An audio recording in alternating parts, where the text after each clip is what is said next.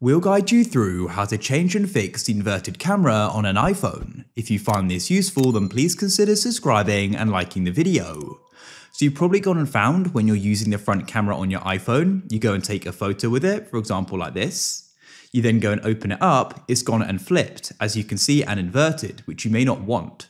So to go and fix and change this, it's really straightforward because you may just want it to be how it actually is. Well, that's what I want in my case anyway. So to go and do this, you need to go and open up the settings app on your iPhone like so. And then what you need to do is go and scroll down until you go and see the option for camera. It's quite near the top. In camera, you need to go down to composition and you need to find the option mirror front camera. So it's going to go and act as a mirror. So I can go and click on it. Now, if I come back to the camera like so, I'll go and flip it to the front camera. I'll take a photo.